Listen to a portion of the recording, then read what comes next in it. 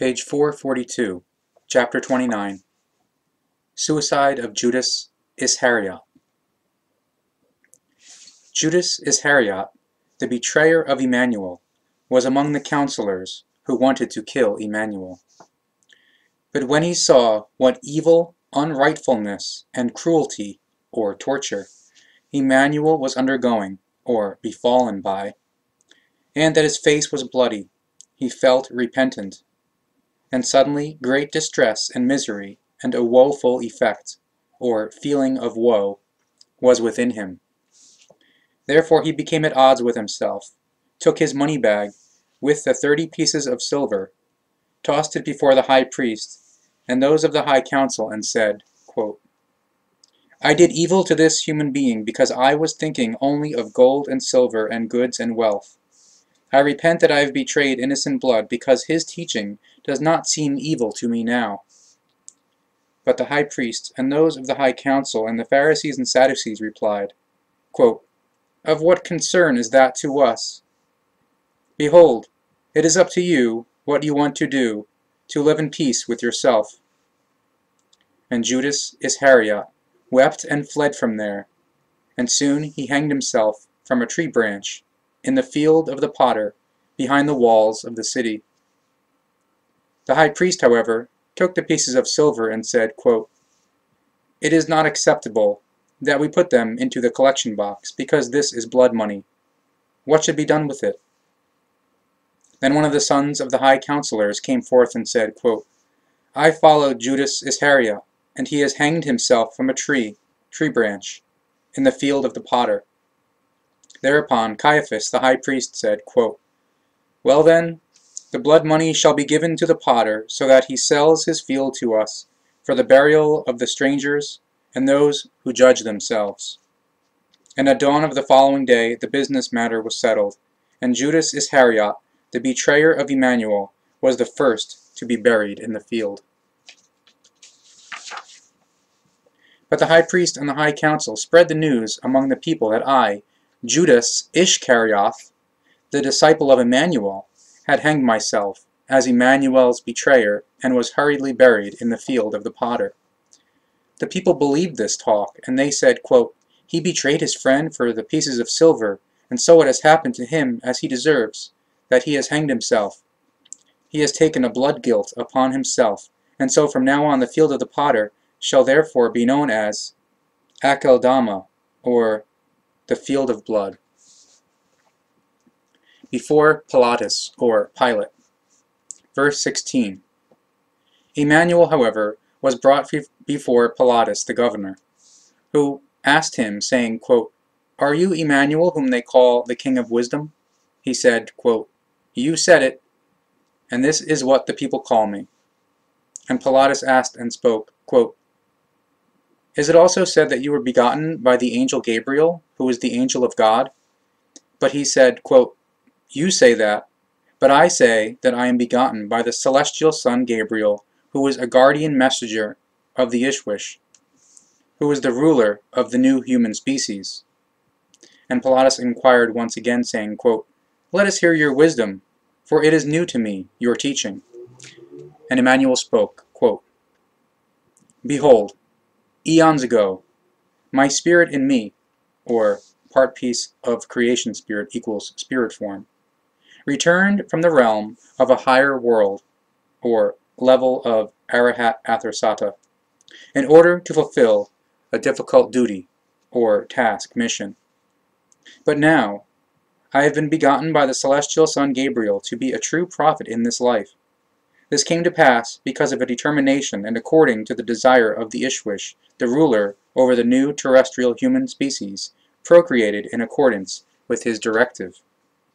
Through his kindness I added to my knowledge, so in this, living again, I gained great cognition and a right knowledge, which was imparted to me by his teachers over a period of 40 days and 40 nights.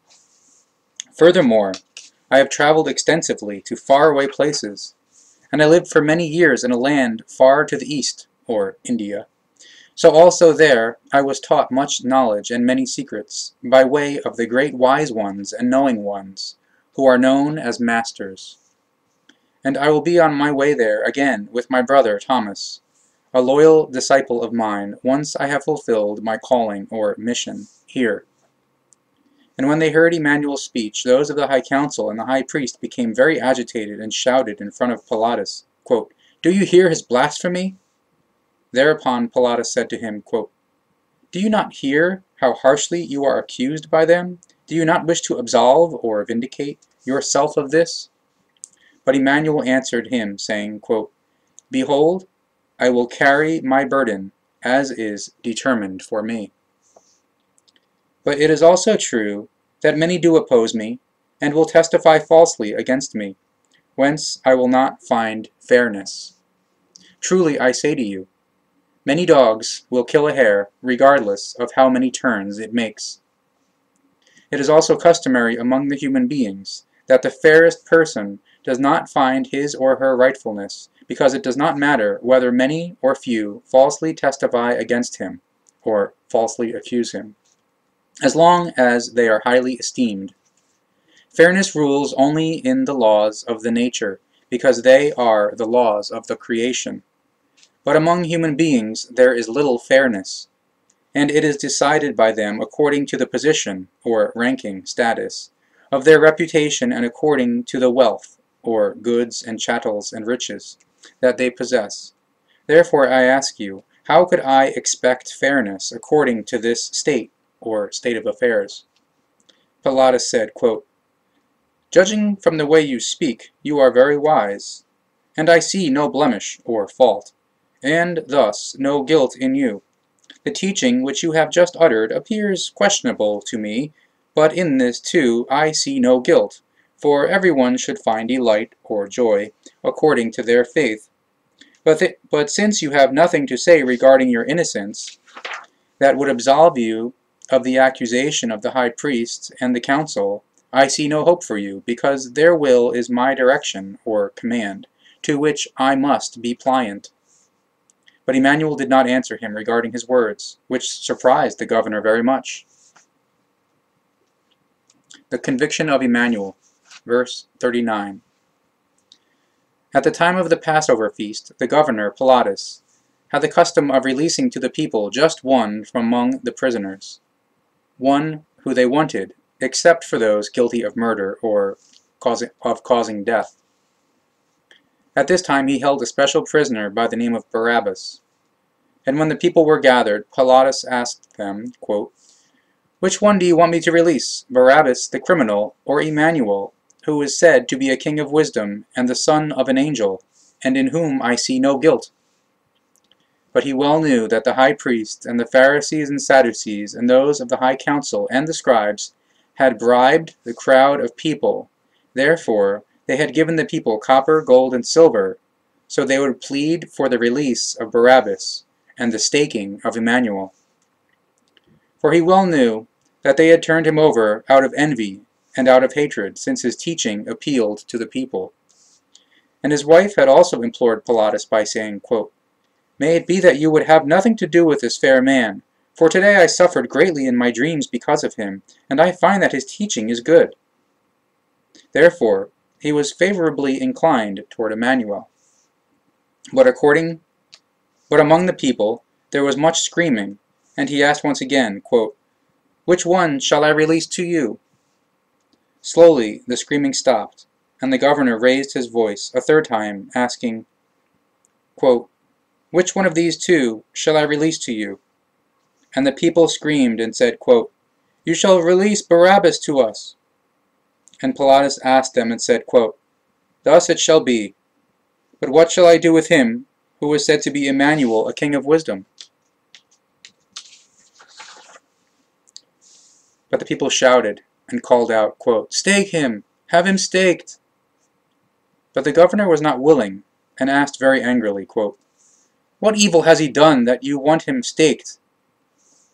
He only taught a new teaching, and for this he should suffer death?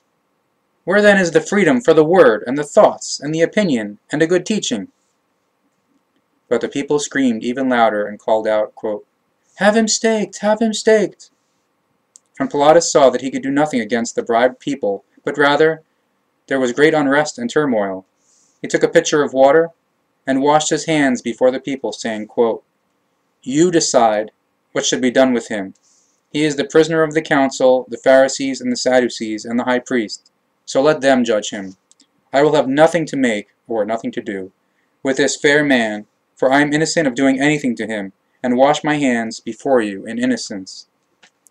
But the people milled about, or fell into turmoil, shouting, quote, "He shall be staked! He shall be staked!" Then Pilatus turned Emmanuel over to the high priest and the high council, and released Barabbas to the people. And the high priest and the council had Emmanuel whipped, and handed him over to be staked. The people, who were present, and who were gained, or bribed, bought, by the high priest with pieces of silver, however, made a noise, or screamed, yelled, and shouted and cursed Emmanuel.